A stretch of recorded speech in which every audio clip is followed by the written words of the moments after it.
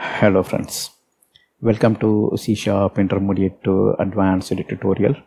Now you are watching new subseries 7, and in this subseries we will learn how to use thread synchronization using interlocked class.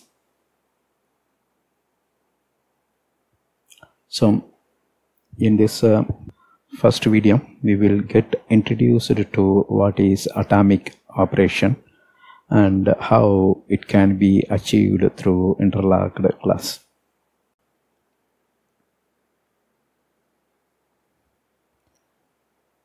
At machine instruction set level, if a set of instruction guaranteed to execute together, we call it as atomic operation. So if there are say for example 4 instruction or 5 instruction set that achieves a goal, then we can call this as a atomic operation. For example, let us consider value increment using plus operator. Most of the languages supports this unary operator plus as well as minus. So let's consider this statement int. Let's consider this statement int x equal to 1. So this will initialize the x to value 1, then x plus.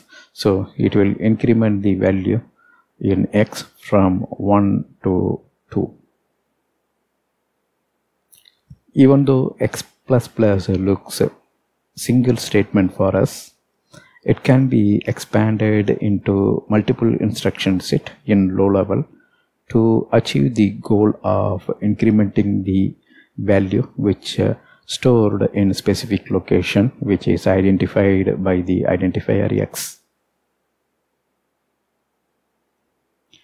At machine code level, x plus will be performed in 3 stages. So first thing is, at a machine level, it should read the bits from the storage, which is identified by this variable x. So that means it reads the content which is already in some location. So it can be 1 to 15, whatever. So whatever is stored in this location x, that will be read. So that's one action. Then performing the actual increment, because it's a plus, right? The value will be incremented by 1. Then the incremented value will be put back to the storage. So that's the revised bit, right? Everything is bits here.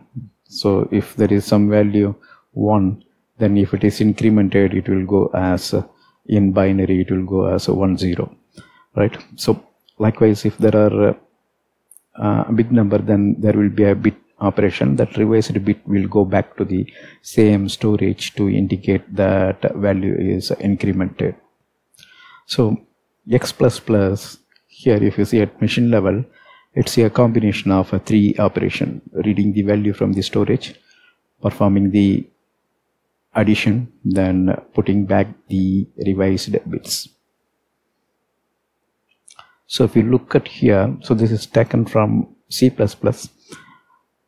but in most of the language there will be a CPU level instruction set that performs the action. Here it's x plus. If you see MOI, some people will call it as move immediate.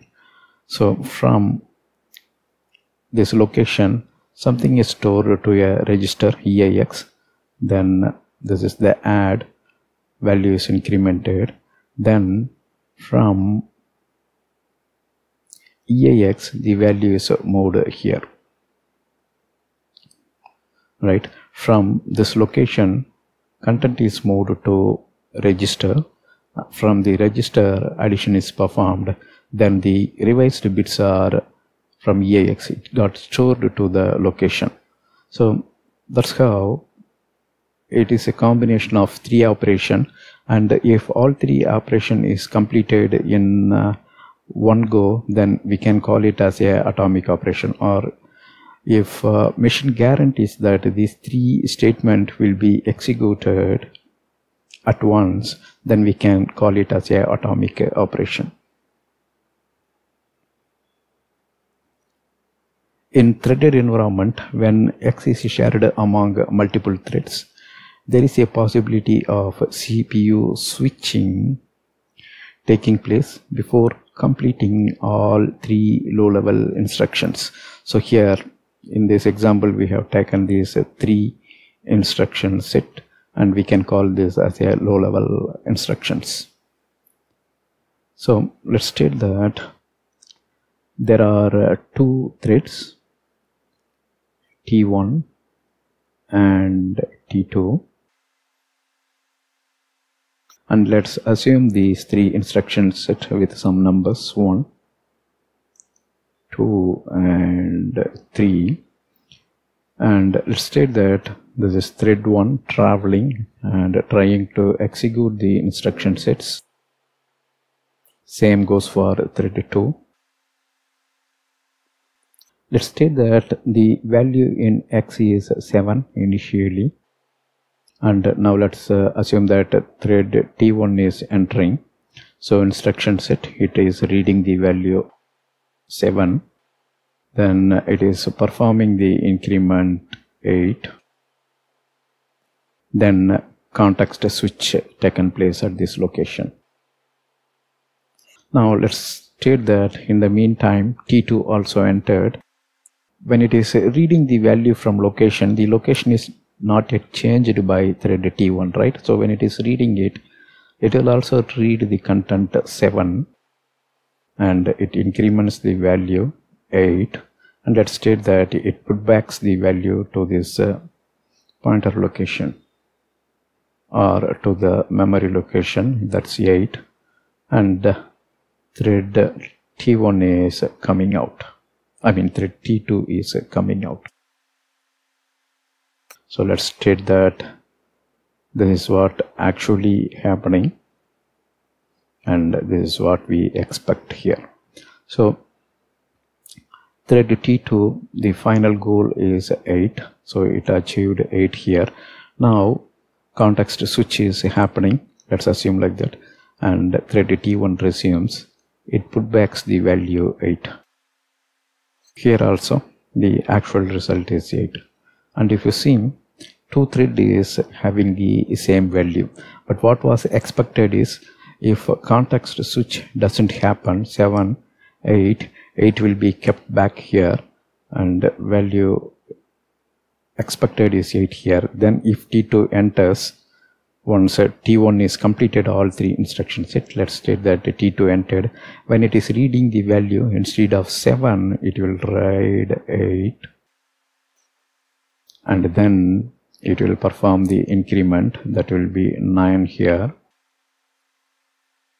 Then we will come here and we will put back the red value, which is also 9 here, and actual value that is stored is 9.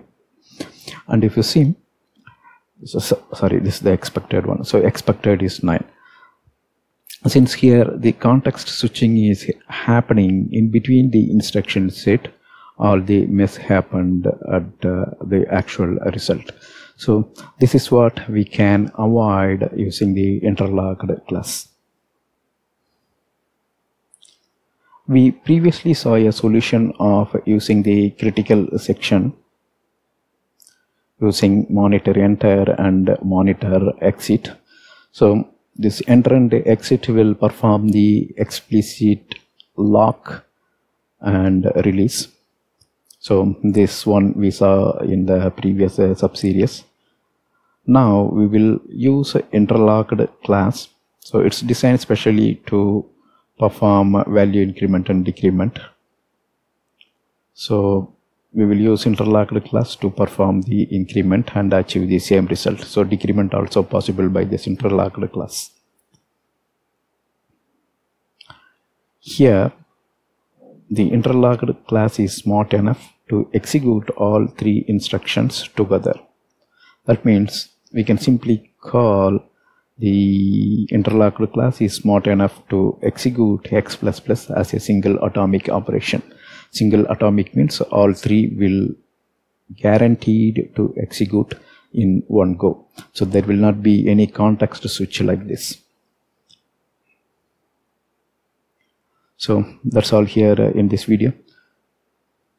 So now you got an idea of what is atomic operation, and the interlocked class will perform atomic operation, and we will see that in the next two videos. Thank you for watching. Bye.